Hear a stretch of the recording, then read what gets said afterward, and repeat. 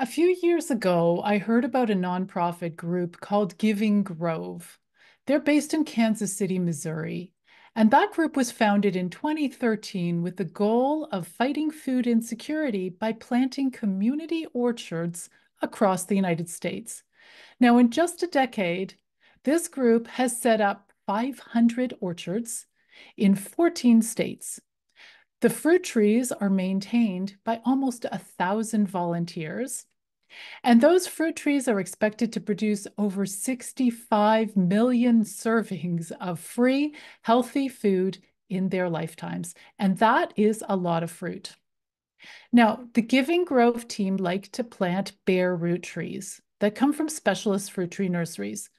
And that's because bare root trees are usually better quality and more affordable than fruit trees that you get from a big box store. So bare root trees are often healthier than potted trees, for instance, because potted trees can get very root bound in their plastic pots. The problem with bare root fruit trees is that you have to plant them in the dormant season, and that's in the early spring or the late fall. And that can be a little bit limiting. So each year, Giving Grove orders almost 1,000 bare root fruit trees, and most are planted in the spring in various orchards. But they keep a few hundred trees aside and they get them ready for a fall planting. So they pot up these trees not in plastic pots, but in fabric pots. Because fabric pots seem to allow trees and other plants to be healthier. Their roots are healthier because they don't get root bound. So when the weather then cools in the fall, they take care of these trees in the fabric pots over the hot summer. And then when the weather cools, they will plant the trees, take off the fabric pots, plant the trees, and they actually clean up the pots, the fabric pots, and use them again the following year. So this was a really long-winded way of saying that fabric pots are interesting, and I want to learn more about them. So my guest on the show is Kevin Espiritu. He's the guy to talk to because he's the author of a book called Grow Bag Gardening. And it's a comprehensive guide on using fabric pots, not just for fruit trees, but for vegetables and for a lot of other plants too. So Kevin is also the founder of the information-packed website, epicgardening.com. So you should check that out. And I'm going to talk to Kevin in just a minute. But first, I want to hear from you. Have you ever grown fruit trees or any other plants in fabric pots like Smartpots? What are the pros and cons? During the live show, I'd love it if you can send in your questions, your comments, or you can also just email us to say hi. Send your email to instudio101@gmail.com. That's instudio101@gmail.com. And do remember to include your first name and where you are writing from. I look forward to hearing from you soon. And so, Kevin, thank you for coming on the show today. Hey, thanks for having me, Susan. So I'm glad you're here, and you're obviously a person who was also interested in fabric pots because you wrote a book about the topic. How did that come about? Yeah, I mean, for me, I just didn't have a lot of space when I first started gardening. So I had enough space in a small front yard for a few raised beds, but really it was a lot of concrete, side yard, backyard, all sort of paved over. And so container gardening was the way to go for me. But these grow bags or fabric pots, as they can be called, really attracted me because when you grow in a container, as I'm sure you know, Susan, you've got the issue of potentially root binding your plant, especially if you're growing a fruit tree. Like sometimes, maybe some trees like it. A lot of trees tend to want to spread out quite a bit more than that. And so when I started learning about the fabric pots, I was like, okay, well, it's a container, but it doesn't seem to have the problems that a lot of containers do, being that causing that root circling issue. And the reason why is because it's a porous material. It's a semi-porous material at least. And so when the roots get to the edge of the pot, instead of kind of spinning around and spiraling down, they tend to actually just naturally air prune themselves off so that it'll dry out when it gets to the edge, tends to sort of naturally prune itself there, air prune itself as it's called, which then stimulates more growth sort of from the core root system. So you get a much more healthy looking root system closer to how it would look if it was in the ground, obviously not the exact same. Well, here's what's really interesting. I got a picture and I'm going to show it in the video version of this. It's from Smartpots. And they have a picture of a root ball. I think it's a blueberry shrub, bush, whatever. And man, that root ball is like intense roots, lots and lots of roots. So, I guess that's a good thing. I guess the more roots, the more food gets into the tree and plant. Yeah, I mean that's the idea. I think what I've noticed, whether it's a fruit tree or a vegetable, like a tomato, let's say, is you're gonna get a more natural sort of classic branching style root system than you would in a typical container. Now, of course, anything grown in a container is not going to have the quote optimal root system compared to how it might grow in the soil, but it seems to be closer to optimal. And given that you're growing in a container, that's about the best you can get to. So you tend to have plants that are more able to uptake nutrients, uptake water than they might be if they were kind of circled out like you might get at a nursery. Gotcha. Okay, we've got an email here from Edward. Edward says, "Hello, Susan. Hello to Susan and Orchard people. This is a fantastic topic today, since most of us are in the dark about fabric pots. Thanks for sharing. Thank you for writing, Edward. That's so wonderful." We've got another email here. Hey, y'all, this is from Rory, and I'm from Chattanooga, Tennessee, and I'm at the start of my food forest journey. My question for Kevin. A lot of episodes I've watched and listened to involving fruit trees regard the pruning of fruit trees to be important. If I'm going for a more full, tall forest, should I be hesitant to take to the shears, or is there a happy medium? Do you know much about food forests? Do you have a food forest, Kevin? I would say I have a more structured food forest than most people who would call themselves food forest owners. Like, a lot of people who are in the food forest world are closer towards that more permaculture approach with the 7 layers of permaculture. They have their very, very tall canopy style trees. They have their smaller trees, their shrubs, their ground covers, their annuals, etc. I have some of that developing, but specifically for my fruit trees, and this is part of my answer to that email, is I tend to be a bit more active than some people might be with my pruning. So with my fruit trees, take one example. I have a hedgerow of about 15 different citrus, and they're planted about 4 feet apart. So I don't really have the luxury, given that I planted them 4 feet apart, to let them just go free. They'll get a little bit too unruly, and it would kind of defeated the purpose of the way I planted them that way. I also have a large loquat. It's my largest tree on the property. That's about 15 feet tall. I don't want it taller than that though, and it could get taller. And so this is one I inherited when I moved in. So what I've done over the last 2, 3 years, every single year after the fruiting season for loquat, which is roughly right now, so somewhere around summer, I'll come through and I'll do a very serious prune. The classics: you're dead, diseased, and damaged, of course. But then I'll prune for shape and structure because I frankly can't eat all the loquats that I get. It's a very productive tree. So if I cut down a third, a fourth of the height every year and let it regrow back, that's to me, that's totally fine. What I would say to the writer though is, and I'm curious your perspective too, Susan, is it's really up to you. You don't have to prune a tree if you don't want to. It's just your results are going to be a little bit different. You might have, you know, very productive and then very unproductive years based on, the particular tree you might be letting grow. You might find it quite frustrating to get to fruit. Let's say you were growing a fig. At that point, figs are fruiting on mostly new growth. You're going to be very, very tall up there, and you're going to have to kind of reach for those. So to me, I would always prune my fruit tree to some degree. I'm curious what you think.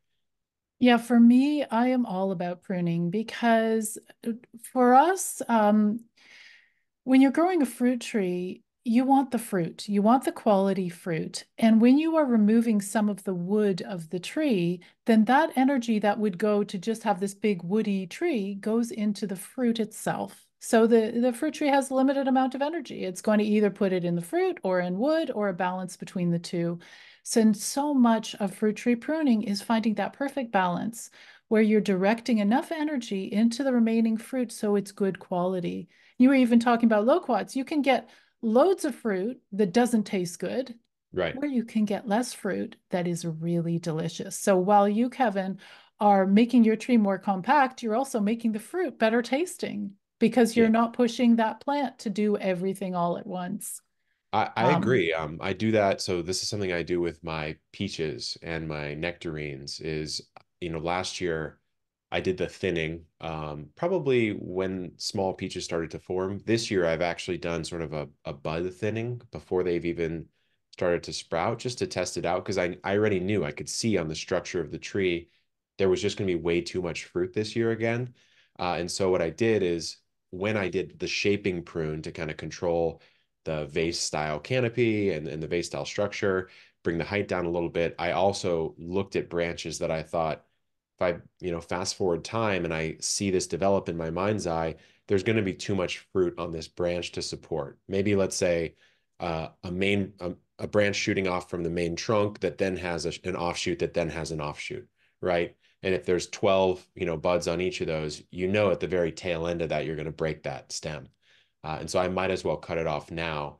I have tended to notice, Susan, that the fruit it's like you get less fruit, but the fruit's better, whether that's a sweeter fruit or a better size or something like that. Absolutely. That is so exactly how I see pruning. It's a communication between you and the tree. It's you guys working together for a common goal. Like lots of people do plant a fruit tree and they're sitting back and they're thinking, okay, give me fruit, give me what I want, right? It's a two-way street. We put in our work pruning and caring for the tree, thinning the fruit if necessary, that you mentioned, and some people even thin the blossoms, but I don't Mhm. do that. I also use pruning as part of my thinning, as you were mentioning, right? When Yeah. you're removing a branch, you are thinning, you're taking some of the extra fruit away. So what a great question. Oh, nothing to do with fabric pots, but a really good question. We've got another one here from lovely Greg from Urban Farm Podcast. Yay, thank you, Greg, for writing. He says, Kevin and Susan, awesome work, keep it up. Kevin, how do the fabric pots handle the heat of the low desert, i.e. Phoenix? I've had some success, but not great success with the heat. Yeah. Yeah, I mean that's one of the downsides, right? So every growing method has a reason you do it, and then it has the things to look out for. And so the reason you do it, as I mentioned, is you get that root pruning benefit. You get a better root structure. You tend to get a healthier plant, but of course that's if you can keep the plant healthy via normal care. And so if you're in a very arid climate that's hot, I would say Phoenix is certainly a bit hotter, but I'm in San Diego, which is a Mediterranean style climate. So what we've done is, I tend to, in Greg's case, what I would probably do is I would either use a lined grow bag. So there are grow bags you can get. These are some we actually designed and developed, but you can get them elsewhere as well, that have an extra lining on the interior. So it's still a bit porous on that top, let's say 2/3 of the sides of the bag. The bottom is remained unlined, but you lose a little bit less water, because if something's going to be porous in root pruning, it's also going to lose more water than a traditional plastic pot, right? Because there's way more avenue for evaporation to take place. And so what I've noticed is, in warmer climates, that is the problem you run into with grow bags, is you tend to have to water them a lot, which also means you might have to fertilize them more, because you might be washing that fertilizer a little bit out of the system.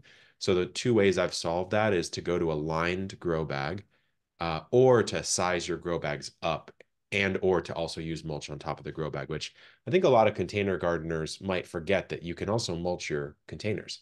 There's nothing preventing you from doing that. Absolutely. That is so interesting. Great approaches.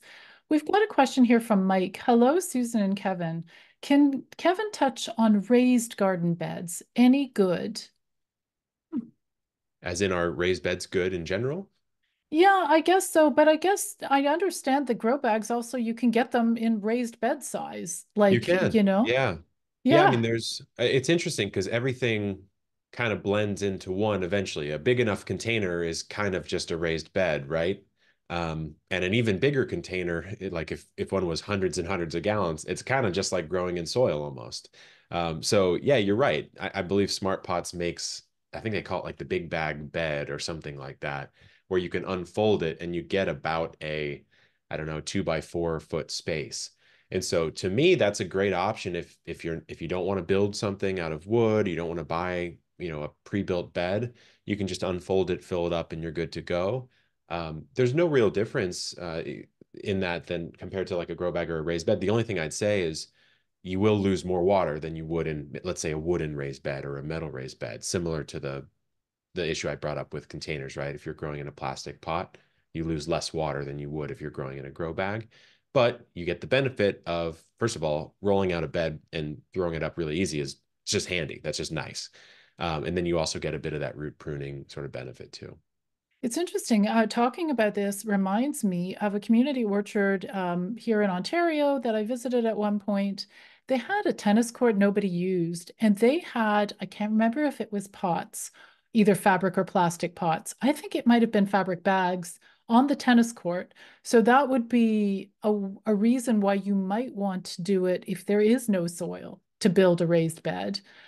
At the same time, how are the roots going to feel, especially tree roots, might be very sensitive, being on a very hard surface that gets hot. Maybe it's better for a cooler climate like mine.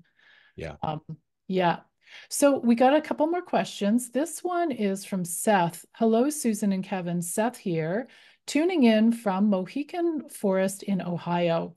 Ohio's only section of 5B, basically just south of you below Lake Erie. Question about growing in bags. Will the winter exposure here harm the tree as cold can be able to surround the tree to a damaging degree, being above the soil line? Thanks so much. And Susan, I'm currently building a huge hugel culture thanks to a previous episode. How exciting, Seth. Oh my gosh. I'm hoping you'll send me a picture of your hugel culture because I want to see what happens. So that is very interesting. So just with regards to the question about how damaging cold could be, what do you think about that, Kevin? Yeah, I mean, I think it's a real concern. So, when you're growing, let's say our writer is growing, I don't know, a peach or something like that in 5B, typically you have no problem leaving that in the ground, right? Because it's going to need to accumulate its chill hours. But he's completely right. If you were growing in, let's say, a 25 to 50 gallon grow bag or container above ground, especially with that porosity of the side of the bag, you're going to get potentially you're going to freeze the container all the way through. I don't know exactly how cold it gets there, but real concern, I would say. And so something you can do to prevent that is you can kind of cluster the bags together. That would give them a little bit less exposure. You can cover them. You can bring the beauty of a container is you can bring it in and out of doors or in and out of cover. This is something I've recommended a lot for folks who want to experiment with growing things that are, quote, out of their zone, is you can grow them in a container, move them into, let's say, maximum sunlight during the growing season. And then, of course, if maybe you're trying to pull like a citrus off in a lower zone, it's not impossible. It's just you pretty much are forced to grow that in a container and bring it in for shelter during the winter months. And so, if that's the case, it might also be the case you'd have to do that with other fruit tree varieties if it's really getting that cold. But it's tricky because, as I'm sure you know, Susan, it's all and it depends in the garden. And so it does depend on how cold it'll get. How big is the bag? The bigger the bag, the less likely it is going to be seriously impacted by the cold. Obviously, a small 10-gallon bag would freeze through way quicker than a 50-gallon bag, right? But I think it's a real concern, and I would personally be protecting, insulating, wrapping, etc. Or I may opt for a different way of growing if I was really concerned. Absolutely. And here in Toronto in the past, our winters have been getting much warmer, sadly. But in the past, even with regular potted trees, we would just pile up, whatever mulch around the pots, just to make sure that those roots are those precious roots do not freeze. Because if the roots freeze, your tree is toast. The Yeah. upper part of the tree is designed to withstand the cold, but the roots are not. And they're so, when they're planted in the soil, they're insulated by miles and miles of soil. So, it's super question. I'm so glad that question was asked. We've got another question here. This one's from Jessica. Hi, Susan and Kevin. I've tried growing vegetables in grow bags, but in sunny, dry Colorado, I have a hard time keeping the soil moist enough for the plants to really thrive. Any tips? I'd love to have a whole set of blueberries in containers. So that's just from Colorado. And just I love this idea of blueberries in fabric pots because I've heard that it can be done. And Yeah. I think it's kind of, especially since blueberries need their own soil that's acidic and stuff like that. What are your thoughts, Kevin? Well, I think first of all, the blueberries in containers, it's the only way I've found to grow them successfully because I just don't have the acidity in my native soil to get close. And so I haven't grown them in grow bags mostly because I have these terracotta pots that they've been in for quite a while. But to answer the question, one thing I've experimented with that I didn't mention yet, at least, is, for a container mix of soil, it wouldn't be replicating your exact native soil and ground, and it may not even be replicating what would be in, let's say, a 4 foot by 8 foot raised bed. Every single sort of growing situation may require its own mix or a bit of a shift. And so the point I'm getting at there is if you're running into a drying out problem, like Greg mentioned, and this writer also mentioned, there's nothing wrong with changing your mix a little bit. And the way to do that would be to add a bit more of a water retentive ingredient.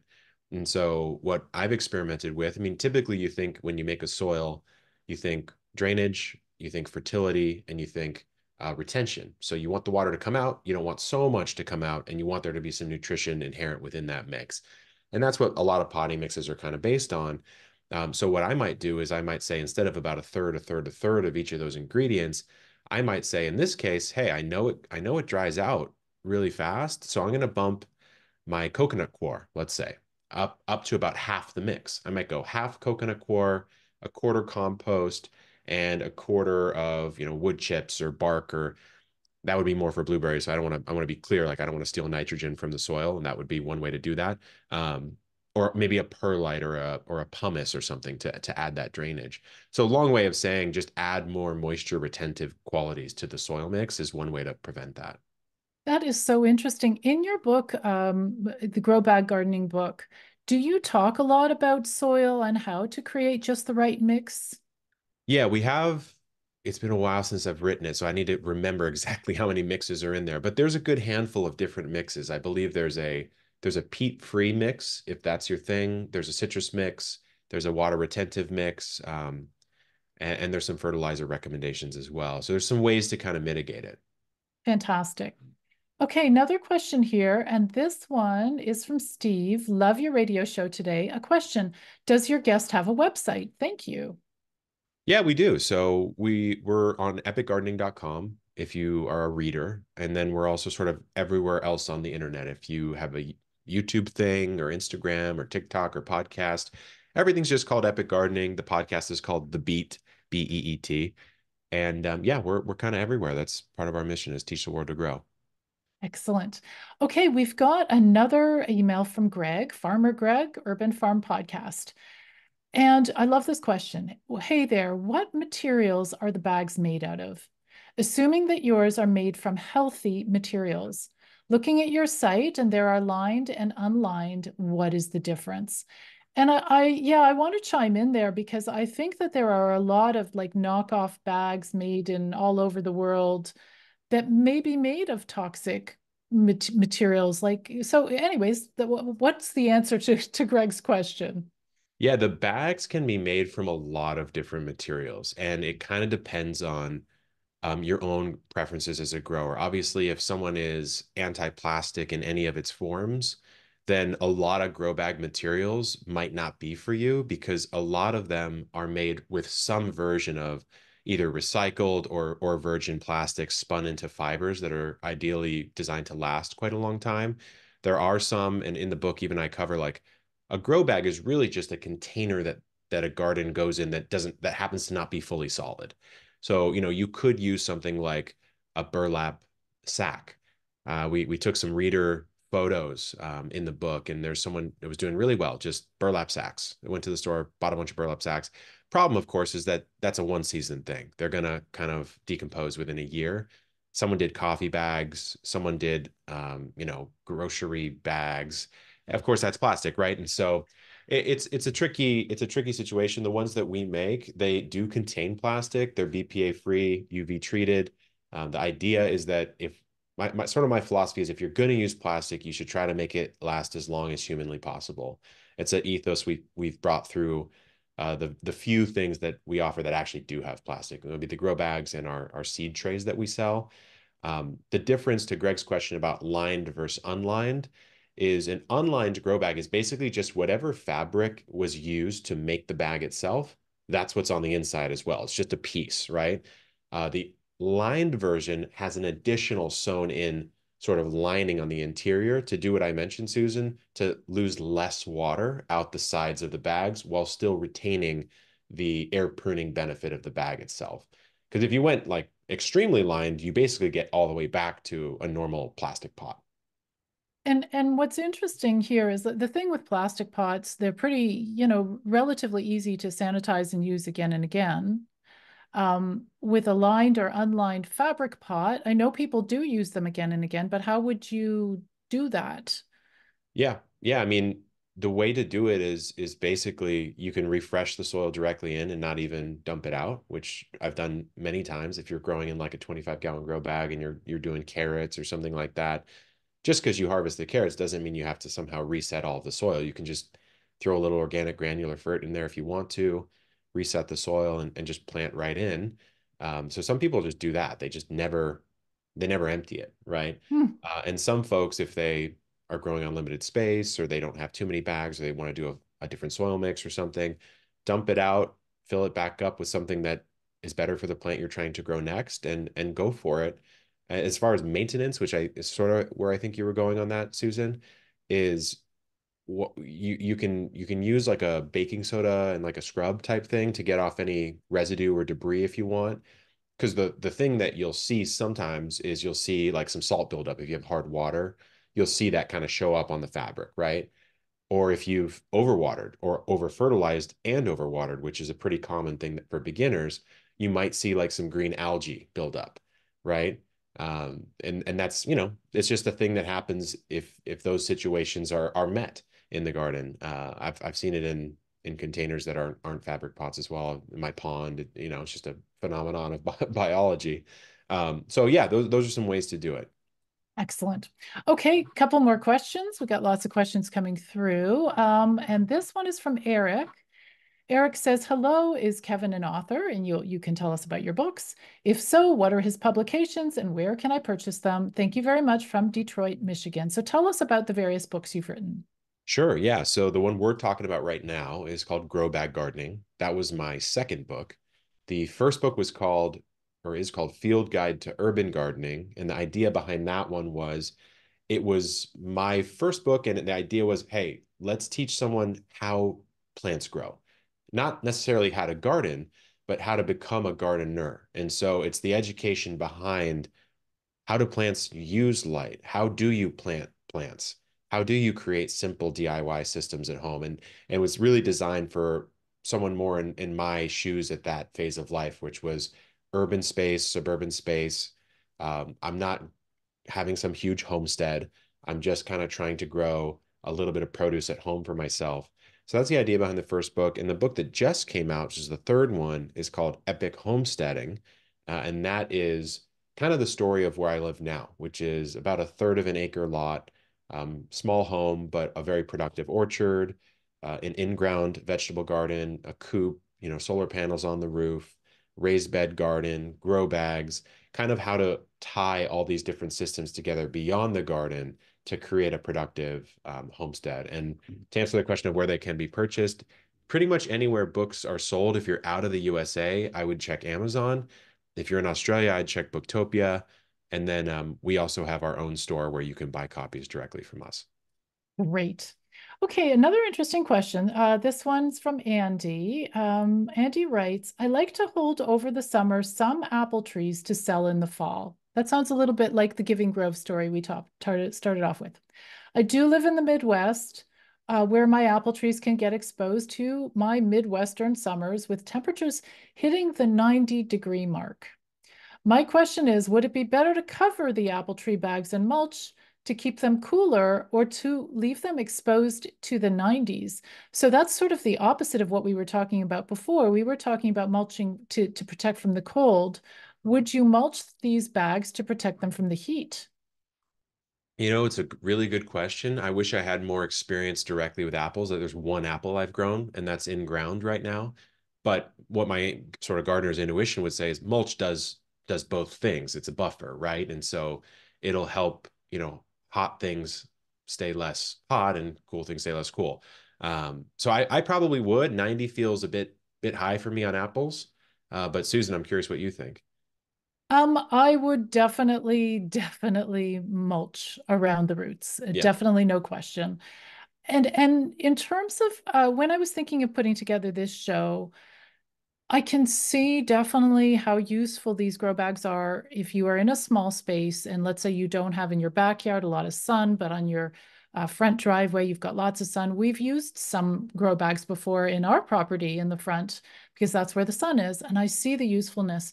With trees, I think citrus is different. With an apple tree, they really want to stretch out their roots, and I am very much in tune with apple trees and certain other deciduous trees, and I want to see their roots go far and wide. However, our story at the top of the show about how Giving Grove is using these pots to grow the trees for a few years until you're ready to plant them, that makes a lot of sense to me. You've got a really strong root ball. You can reuse the pots. You may have to sanitize them. We may hear a little bit more about that later in the show. But I probably would not grow an apple tree in the long term inside a fabric pot. But if the reader is doing it for the shorter term, please, yeah, do mulch around the roots for sure, and just keep those roots. They're so important for that's how the tree will get all the moisture and all the nutrition. So it's really important. Let's do one more question and then we'll have a little commercial break. This one is from Bonnie. Bonnie says, "Hi, Susan and Kevin. Using a fabric bag, what would your mix be for blueberries?" Well, the one I can only speak to the one I've experimented with and I've had success, and it is roughly, oh man, it's probably about 40%. It's 50, it's probably 50-50. I use micro bark, so small bark chips, and then I use a Camellia Azalea acid mix. So I use those two, and then I'll also throw in, call it the extra 5% of like worm castings or some sort of organic amendment like that. You might use a granular fertilizer. I like worm castings because you got some good biologicals in there, not too heavy on the NPK. You can't really over fertilize with that, it seems like. So that's what I've done. It's worked pretty well. I'm always kind of experimenting because something I've noticed with that particular mix is depends on the life within the soil, but it can sink very quickly. The microbark can decompose extremely fast, and then all of a sudden that blueberry is sort of floating on nothing as it sinks. So I'm still playing around with it. I don't know if you've done it, Susan, and you have a blueberry mix you really love. No, and we haven't grown blueberries yet. I would Okay. love to Yeah. one day, but it's just too different from the soil that we've got. Yeah. We're all about easy over here. I'm going to pop in another question or two. Hello, garden people. This is from Irene. Kevin, who is Ruth Stout? So Ruth Stout is a woman. I don't know exactly when she lived, but it was probably about 100-ish years ago or more is when she was born.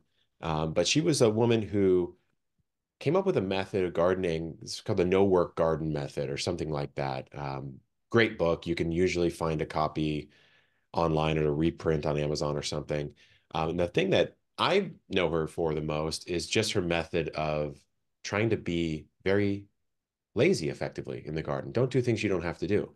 And so something she would do all the time is she would just drop potatoes on the ground, cover them with hay, not bury them, and then just walk away and not do anything for the rest of the season. And then when time came to harvest the potatoes, she would just walk out, move the straw away, take all the potatoes she wanted, and then just move on. And so, it's just sort of proof that you can go to the nth degree in your garden if you want to. And I love to do that, frankly. And I think all people, you and I, Susan, we love to kind of get deep into it. But if you're just going for food production, sometimes you don't have to get that fancy. Jacques on our team, who's one of our gardeners, he tried the Ruth Stout potato method this year. And it was actually fascinating because, again, you don't bury them. They're on the surface of the soil. You throw maybe 6 inches of straw mulch on top to, of course, protect them, keep moisture in. And the potatoes just sort of grow in that 6-inch mix. So when you move the straw away, unlike normal potatoes where you have to dig them up and maybe you might spear one on accident, which I've done a million times, you can just see the whole structure of the plant right there. It's very fascinating. And he had some amazing harvests just doing that. I think it's so interesting. Hey, I have no problem with easy. I love Yeah. easy. And I did a previous episode on food forests, and I love the idea of let's do some more perennials, like perennial vegetables. Let's let nature do the work. We give it the love, we give it the nurturing, but it's not as much work as annuals. I just love, but I love that potato idea. Yeah. We've got an email from Caleb. Hi, Susan and Kevin. Caleb listening live from New Zealand at 7 a.m. on Wow. Wednesday. I'm aware the old French and Italian gardens had lots of citrus in planters, some with removable sides. I believe that this was so they could replenish soil and root prune. Fascinating. I had no idea. Does Kevin know if we have developed past needing to do these practices? Sorry, there's a typo. I'm not exactly sure. With air pruning and modern fertilizer, or is it still good to do this periodically? So, if Hmm. we have developed past needing to do these practices, so do we Hmm. not have to have open sides anymore for our pots, especially for citrus? Or would that be beneficial? Would you like to design a fabric pot with a zipper that you You could know, open? I didn't know that either. I'm going to have to research that because to me, that's fascinating that that would be the case. There is a fabric pot. It's not one that we offer, but I've seen it out there. It's called the potato pot. And so it does have a transparent side that you can zip down and like harvest the potatoes out of the bottom so you don't have to like dump the bag out. The question is reminding me of that. I don't think it's not something I've tried. I kind of like personally dumping it out and seeing what I got. I don't really want to see it develop. But to answer the question, I do think that if back then there was something that could air prune the sides, they probably wouldn't have developed the removable sides. That being said, I think there's some merit to the idea of root pruning no matter what container you're in, I think. Like on a long enough time frame for like a 5, 7, 10-year citrus, which of course citrus can go much longer than that. Even in a grow bag, you're gonna want to probably do a root prune or a pot up or a resize. I mean, I'm thinking, let's say you had a 50-gallon container or something on year 5 to 7, you may just want to do a hard prune reset, bring it all the way back down to something more manageable, and in conjunction prune the roots. And so that would be an easier way to do it. That being said, you also could just pop it out of the pot and pop it back in. I don't see a problem doing it that way either. But it's cool to imagine these ancient gardens kind of doing it that way. I would love to know where that information is from. That's so interesting. Yeah, thank you for sharing that. Okay, let's have a few minutes. I'd love to listen to some words from our sponsors, and we're going to come back. We'll talk a little bit more, and I think we have a surprise guest on the second part of the show. So people are going to have to come back after the commercial break to find out who it is. But thank you, Kevin. So are you okay hanging on the line for a couple of minutes? Absolutely. All right. You are listening to Orchard People, radio and show and podcast brought to you by the Fruit Tree Care Training website, orchardpeople.com. This is Reality Radio 101. I'm your host, Susan Poisner, and we're going to be back right after this little break.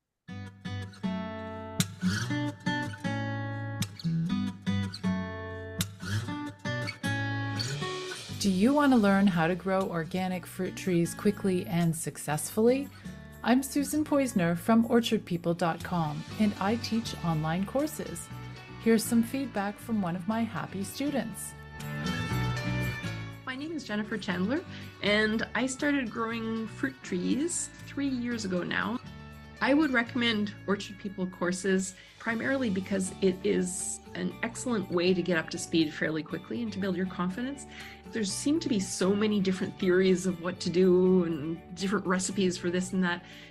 One isn't overwhelmed by the advice in Orchard People. I just find it so much faster to get up to speed and build confidence than trying to piece it together surfing the web or at the library. Check out my courses at learn.orchardpeople.com.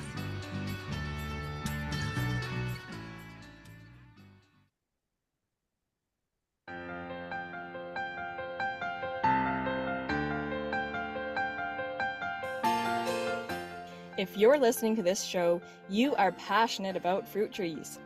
But do you care how your trees are grown?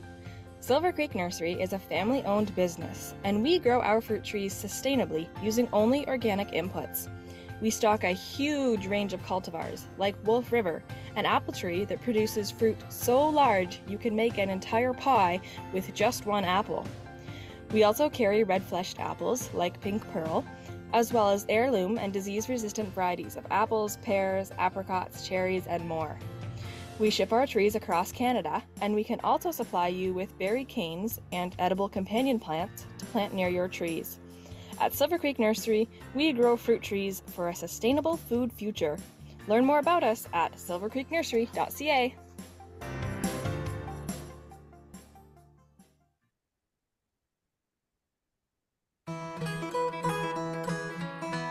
If you're thinking of planting fruit trees and you're looking for a wide selection of cultivars, consider Whiffle Tree Nursery.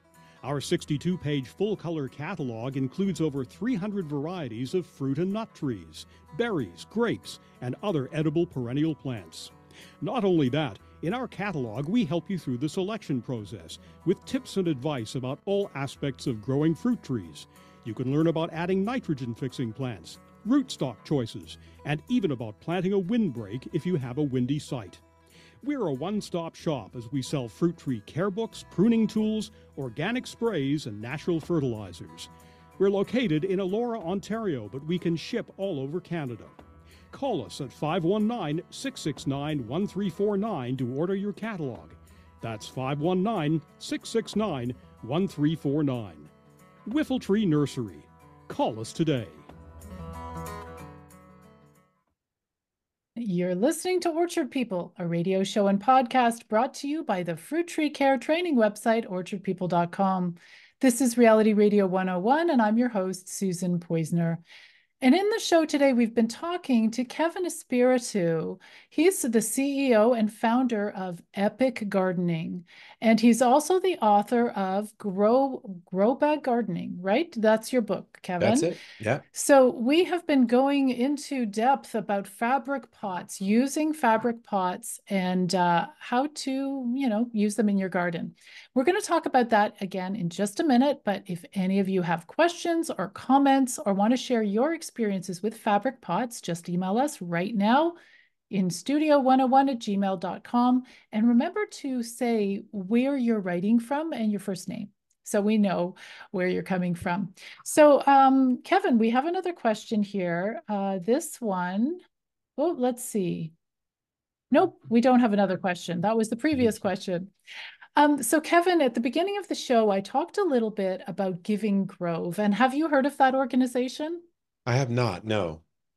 Well, we have a special guest today because I had called Giving Grove. I know that they use Smartpots, which is a type of fabric bag for their application. So I thought I would invite Matt Bunch from Giving Grove to talk a little bit about it. Matt, are you with us on the line? Yes. Hello, Susan. Hi, Matt. What's your position at Giving Grove?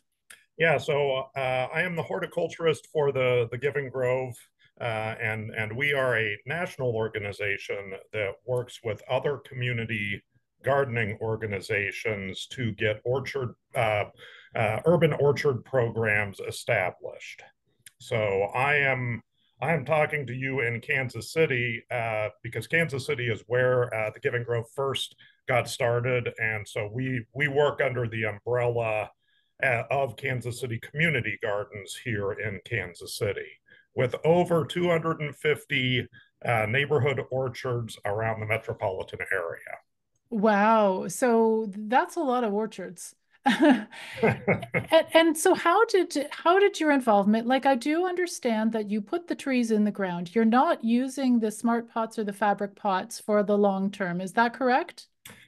Correct. Yeah, we just use the smart pots in a nursery situation. So we do order about 1,000 bare root trees in every spring, expecting another shipment to come in a couple of days now.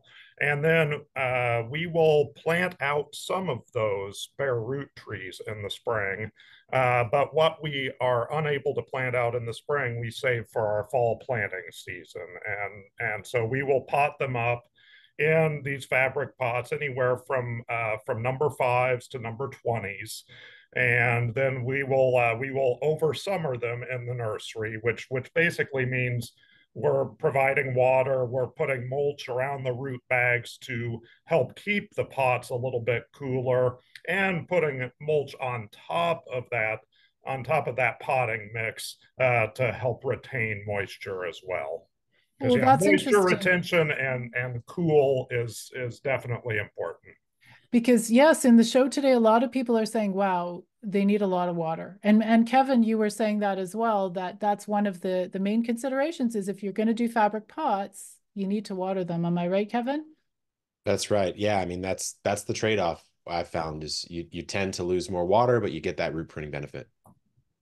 So Matt, are you seeing that when you do take the trees out of the fabric pots, what do you see in terms of root balls? Yeah, so what is nice because I've planted plenty of trees and planted plenty of container trees. And with those sort of plastic container trees, you get that classic spiraled root system, very root bound. And it's very troublesome once you take that plastic pot off. Then you're forced to either pull those roots out, tease them out, or sometimes butterfly the whole root system. Whereas you pull the bags off of these smart pot root systems, and you see this nice fibrous root network that is going all throughout that fiber pot. It's a really neat thing. It's interesting because when I was researching this episode, I looked on YouTube and there's somebody who shared a video saying, do not, never, never plant a tree in a fabric pot because when you rip the pot off, you're ripping the roots as well. What do you think, Matt? Yeah, so these pots do prune roots, and so that is one of the things that they do. Now, when we take these pots off, so we've had to figure this out, 10 some odd years ago. How do we get these pots off effectively without destroying the root system? We turn a 5 gallon bucket, we turn it upside down and stand the tree and the pot on top of that 5 gallon bucket, and then just peel that root bag, that smart pot right off. Yes, you hear the ripping of fine roots, but these are very fine roots. This is root pruning. The benefit is you end up with a much larger network of roots. You have we'll say 1,000 miles of roots versus 100 miles of roots. I know I'm exaggerating a little bit there, but you do have a lot more root mass. So, yeah.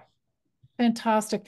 And the last thing that I wanted to ask you, Matt, when you and I had talked offline, you were mentioning what you guys do because financially you need to reuse those bags and also for the environment, you want to reuse the bags. So Yes. how do you ensure that fruit tree diseases won't go, like if you've got apple trees in those bags and one apple tree happens to have canker or God forbid fire blight or something, and then you put another apple tree in there, you're in big trouble. How do you prevent that from happening?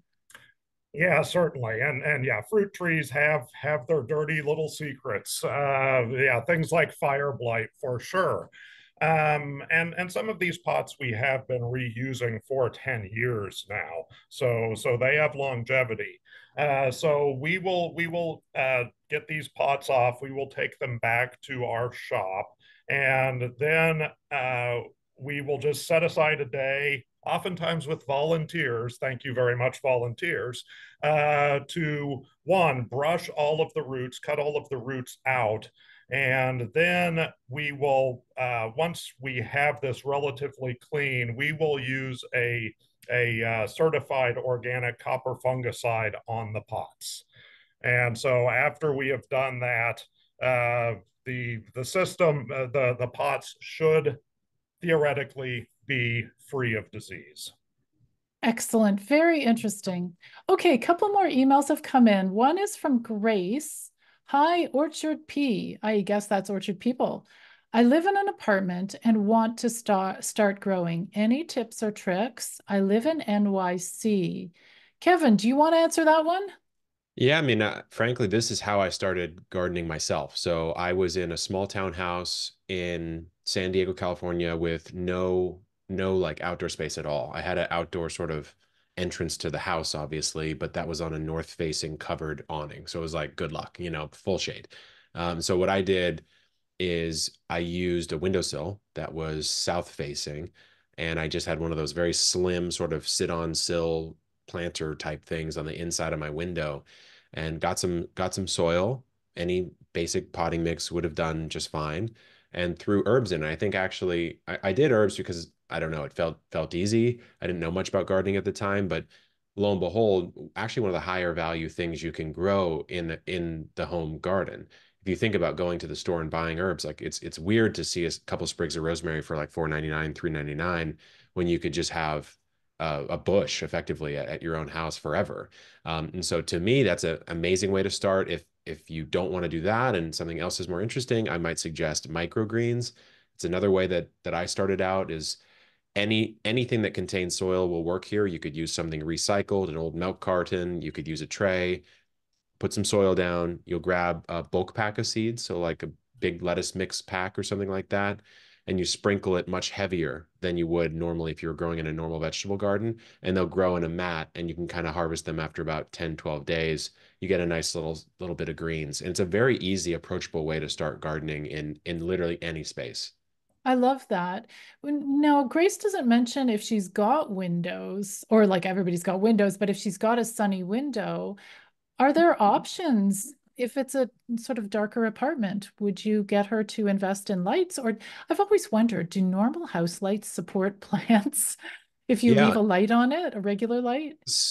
Not really. And the reason why is because what we think is enough light for us to see, of course, the plant's not using it to see, right? It's using it to photosynthesize and generate energy. And so when you think about an indoor like overhead light like the one on any of our faces right now, it's just nowhere near enough actual photons to develop enough energy for the plant. And so what I've recommended to folks starting is you can go to any big box store, buy what's called a T5 fluorescent shop light. It'll just be a shop light, like a, one of those long sort of rectangular style lights you would hang over like a workbench or something. And then as a rule of thumb, to not get into all the like nerdiness about light and how plants interact with it, just put it as close as possible to your surface of your plant without burning it, like literally without getting so hot that it burns it. You can try being very close. And if you see a little wilting, just bring it up until you don't see that. That's going to be the best option for you, because even that is actually still worse than sunlight. And the sun's 93 million miles away. That's how powerful the sun is. So yeah, I would recommend if you don't have a good access to like sunlight streaming through a window, then I would recommend getting some sort of light. It doesn't have to be a fancy grow light. And yeah, they don't have to be too expensive. One more question here. This one is from Pam. Pam says, "Hi, Susan. No contest today from Quebec." And so Pam knows that this show has been on air for, I don't know, many years now, and I've always run a contest. And in the past few months, I'm trying to simplify my life a little bit because I was always juggling so many balls. And I'm afraid the contest got axed. Sorry, guys. Oh my gosh, no contest. Too much work to find somebody to donate the prize, even though I've got wonderful authors often on the show to get things shipped up, to follow. Anyways, I'm sorry, Pam. I hope you still love the show, but no contests for now, for the time being. So we've just got a couple more minutes. I would love to hear, because we had that question about indoor growing, I'd love to get an answer from both of you guys about what for you is an ideal application for grow bags, and can they actually be grown indoors? Let's start with you, Matt. Would you ever use a grow bag inside? I personally would probably not, just given how I know they do how they drain And most of the time, these grow bags, now granted, you can find some rather small grow bags. Um, now, if let's say you had a sunroom, perhaps, let's say you did have some sort of greenhouse off of your kitchen, something like that, certainly. But no, I think the application for these, and Kevin, I love how you got started out with this, because I've been using grow bags in my driveway for years for Mm. a lot of the annual vegetables, and that's where I have the sunlight. It's on the asphalt. It's not in the yard itself. So I think they are definitely an outdoor application, and vegetables for sure, but small fruits definitely too. Fruit trees, just housing them in the nursery, but small fruits and vegetables for sure. Oh, fabulous. And what about you, Kevin? What are your favorite applications, especially in terms of fruit, like, I don't know, strawberries or whatever? I think strawberries are actually a really good application. If you don't want your strawberries kind of running all over the garden, because of course they put out those runners that'll, they'll do some damage if you let them really run. You might want that damage, and you might want more strawberries. I agree with Matt. I really probably would not use a grow bag indoors. I'd use containers with effectively no drainage holes, or I'd use a pot and pot style method where, kind of like houseplant owners will do, where they'll have like their plastic pot with drainage into an aesthetic pot without drainage. Um, but interesting things that I haven't mentioned yet is one way to use a grow bag I thought was kind of cool is you could use it as like a portable pollinator patch. So you could have your like a little wildflower mix, and you can bring it to the garden when it's time, right? And like say you're growing cucumbers or something like that, or squash, you could bring it over in that area, and you're sort of attracting a little bit more pollinators than you might be otherwise. That's something that I tossed in the book that I thought was kind of a cool application. You can use them as like almost storage. So let's say you're growing potatoes in a grow bag, right? Well, when potatoes are underground, starting to chit and starting to throw out that growth, they don't really need light. Effectively, they're sort of in seed format, right? And it takes about a couple weeks for potatoes to come up. So back when I had a lot less space than I did now, or I do now, is I would keep all my potatoes in grow bags in the dark in the garage until I started to see the sprouts. And then I'd bring them out and sort of put them in the light.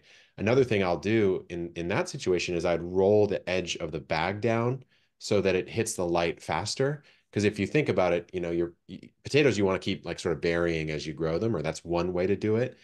If it's that far down in the bag, the sun actually won't hit it just because the way the angle of the sun works. And so I'd roll the bag down and let it access the light. Other things you could do, I mean, you could just do themed bags. I thought that's really interesting. So the salsa bag, or the citrus bag, the berry bag. There's a lot of different sort of themed ideas like that. Oh, awesome. Well, people should get your book. So, okay, remind us again how they can find out more about you, more about grow bags. Sure. Yeah. I mean, we're at Epic Gardening anywhere on the internet that you like to consume gardening content. Podcast is called The Beet, BEET. And then for books, anywhere books are sold. If a lot of our listeners here sounds like are in Canada, so Amazon Canada is probably the best source. We currently on our store do not ship to Canada. Hopefully we change that soon, but you can buy the books on our store as well in the States. And Matt, what about you? If people want to learn more about Giving Grove, maybe they want to start a community orchard near them and get some advice from you guys. How can they Yeah, find yeah. out more? Yeah, so go to Giving Grove, GIVINGGROVE.org. And so you can find out a little bit more, find out about our impact. And if you are interested in bringing an orchard program to your city. Now, we are currently not in Canada. We are in 14 cities throughout the US, but yeah, don't see why we probably couldn't be. We would welcome you here, but also lots of our listeners, about 60% are in the United States. So you may get some calls. That would be great. Well, thank you for both of you guys for coming on the show today. We'll wrap it up for now, but if the listeners want to see what we've talked about, I'm going to be putting up in the next day or so a video version of this podcast with lots of images. I've got fantastic images from Giving Grove of their applications. I've got some images from Smartpots. I've got lots of great images. So you can find that on the Orchard People YouTube channel. Or if you need to listen again or want to listen to other episodes, that's at podcast.orchardpeople.com. So that's it for today. Oh my goodness, it's already time to end the show. Again, thank you to Matt. Thank you to Kevin for coming on the show. It's been such a delight to interview you. I hope you guys will come back again someday. Hey, thank you for having us. Appreciate it. Yeah. Thank you very much, Susan. So that's all for now. I hope you, the listeners, will join me again next month when we're going to dig into another great topic. I'll see you then.